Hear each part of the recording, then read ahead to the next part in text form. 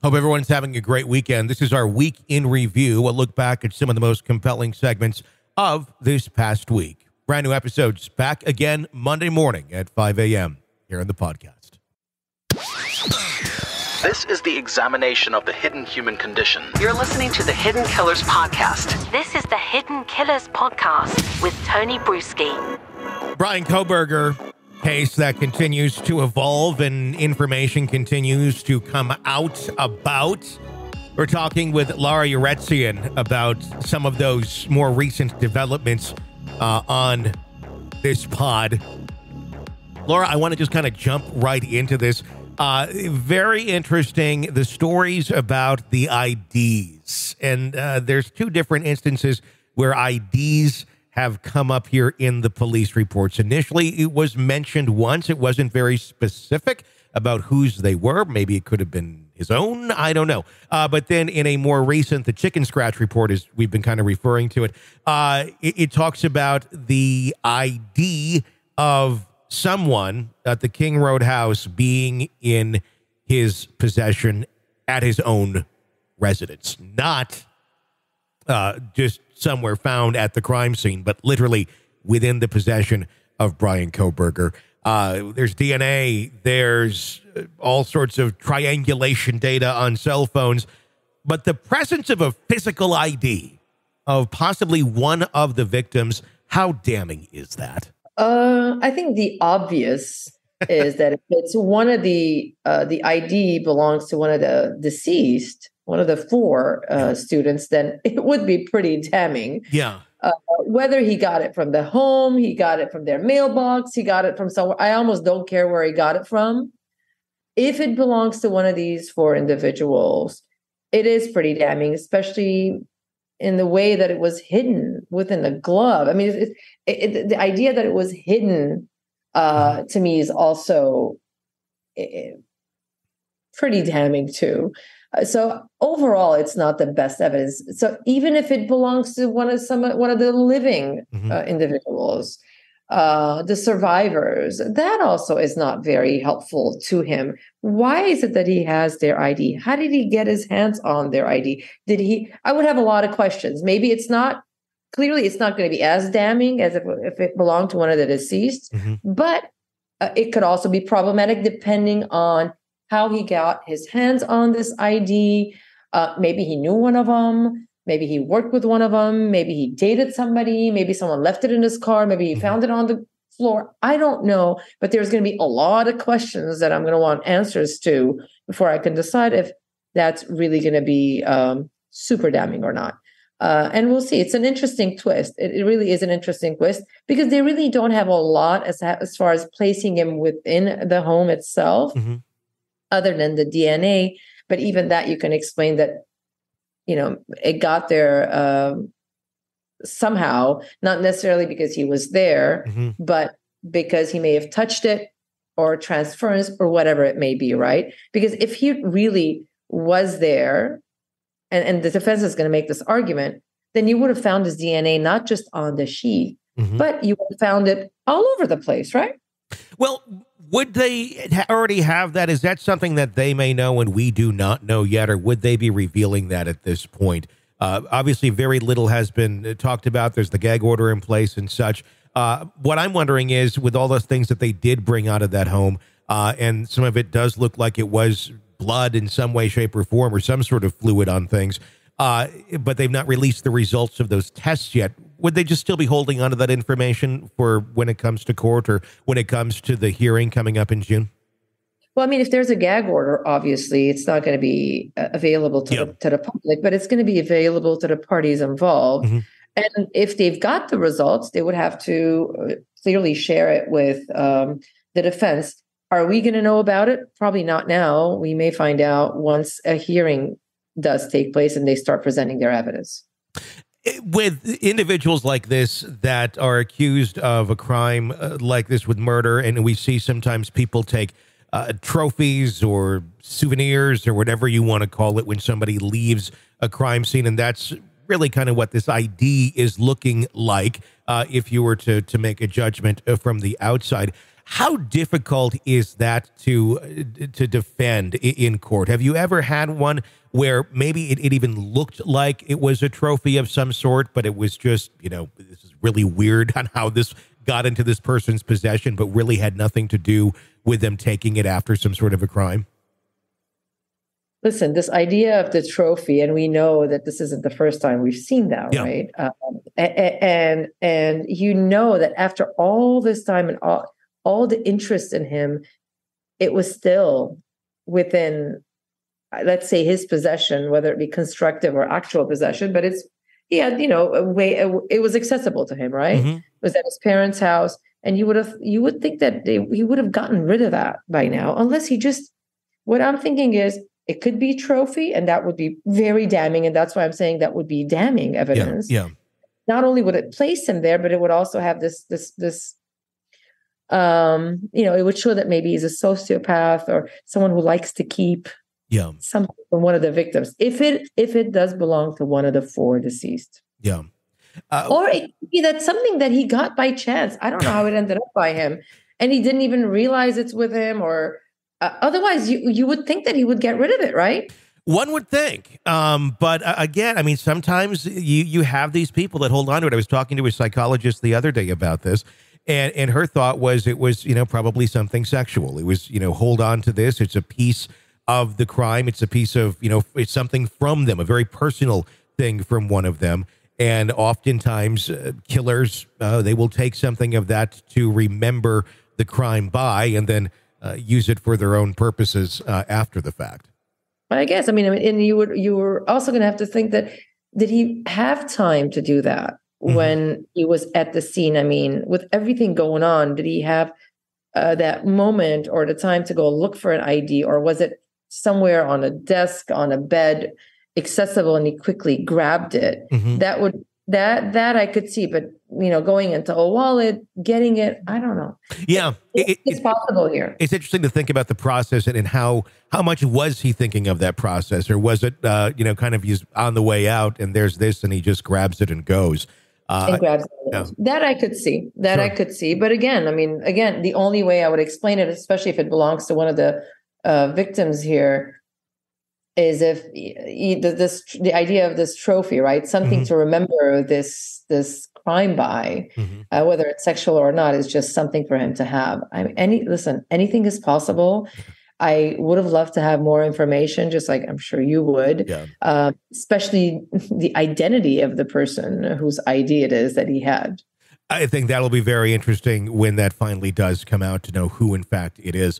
It may show us the motive, too. Exactly. If it's one of them, it could show he may have had it prior to going into the house. Remember that, too. And it could be the motive. He was fixated or obsessed with one of them, and the others happened to be there and got killed as well. I mean, you never know. I actually brought that exact point up the other day with someone. I said, did he get it at the crime scene, or did he get this earlier on when he was stalking? Is this something where maybe he got a hold of it at a bar or someplace where an ID may be left out or lost? I'd be curious to know if any of the victims had lost their ID prior to the murders actually taking place. What that tells us, I don't know, but it would be an interesting piece to the puzzle. And that's a great question, if one of them had lost his or her ID.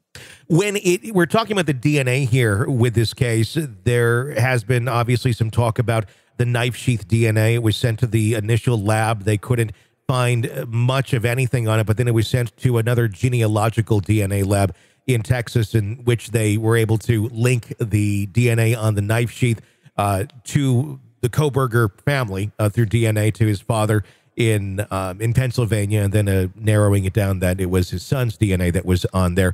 The fact that this thing moved to 2 different labs, obviously, if it's in a chain of custody and it's well documented, it shouldn't really be much of an issue.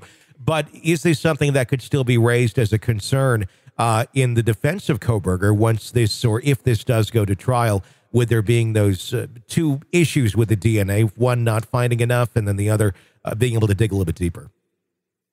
There may be, and I'm sure the defense is going to have an expert to address that. I don't think there's going to be a chain of custody issue, but again, you never know. It could happen. Sure. But it's more likely this discrepancy or the different results. Why is it that one connects it to his family, to Kohberger's family, and the other does not. It could be that one is a more in-depth analysis.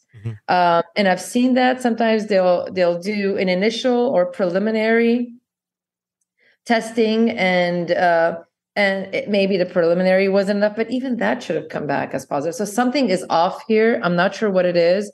And I'm sure the defense is going to have a field day with it. I can tell you that. And you're going to see a DNA expert testifying in this case, especially maybe they could even show that I'm sure the defense at this point is even having it tested through their own lab or someone that they know, their expert. They're going to raise it. Let's see what they come up with. It's going to be interesting as more twists and turns continue to come in here on the Kohberger case with the ID evidence that we heard about, with this DNA information. Where are you leaning on where this is going to end up going in June? Obviously, he has not pled yet. At some point, if you were the defense attorney for Kohberger, is there a point where you say, look, just let's make a plea, let's do something here because you're not going to make it in court with this much against you? Obviously, his lawyers are in a better position to make that decision because they know what the evidence is. That they've got a better picture of the evidence than we do.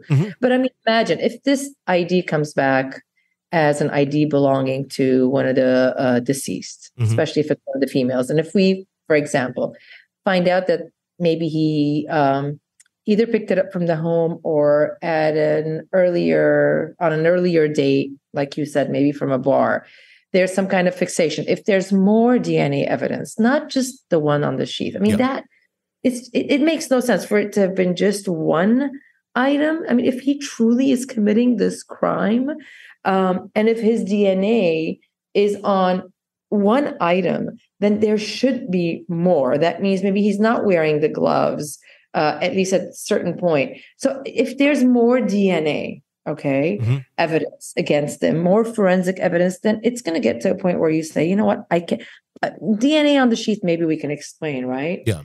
An ID of one of the others, somehow, I don't know, maybe he knew somebody, you can explain. But if you start getting lots of DNA, I think that's when you say, you know what, this is it. We're done. Your DNA is all over the place, not in just one room. It's in every single one of those rooms. You have no relationship with any of these people. Your DNA should not have been in there.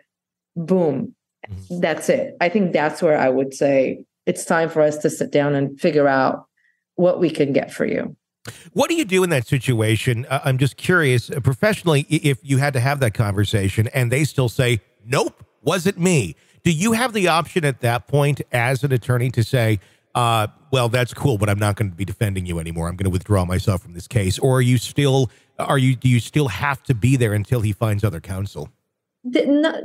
There's nothing that says you have to stay or leave. That's a personal choice the lawyer makes.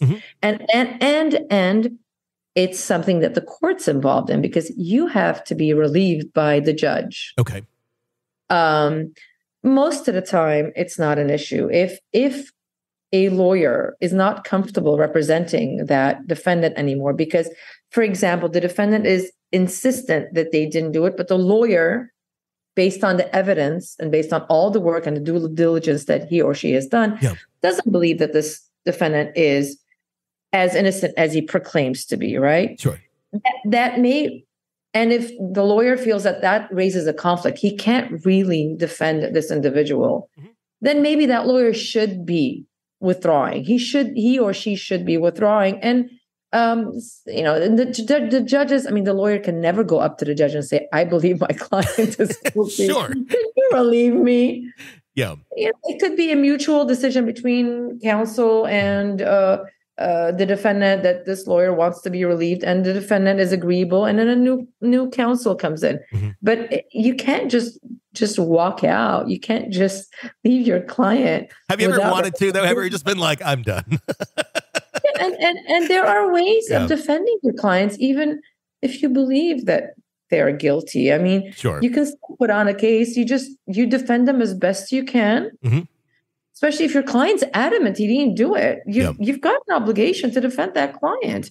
You can't just turn your back on them and walk out because you believe something. You can believe all sorts of things, and you may be right or wrong. Especially when your client's adamant that they didn't do it, that they're innocent. You move forward, you do the best you can. You're an advocate for that client. Now, if the client tells you something, they tell you, I did it, and then they want to take the stand and they want to lie about it, that's a problem. That you cannot do. Okay? You can't do. And in fact, I mean, there's ethical rules about that if the client insists that they're going to take the stand in their own defense and they're going to lie, you just put them on. You don't even ask questions. You can't prevent them from testifying. You don't ask questions. It's an open-ended, go ahead, sir. You can testify. Boom. You're not asking questions. You're not getting information. And what are you going to do as an attorney? Sure. I mean, it's a tough call, but listen, I've represented people that I've thought maybe he did it, but the client's been adamant, and I've defended them. You've got to defend them. Sure. You're doing your job. That's what you're supposed to do. That's my job. Exactly. I'm not here to judge. My job is to be an advocate. This is an examination of the hidden human condition. This is the Hidden Killers podcast With Tony Bruschi. Lori Vallow, criminal defense attorney, one of the best out there. Thank you so much for your insight as always. Love having you on. If you like the show, be sure to press subscribe wherever you download podcasts. So you don't miss any breaking updates and discussions of the cases we are following for you right here. Even get an ad-free version through Apple Podcasts right now. I'm Tony Bruschi. Stay with us.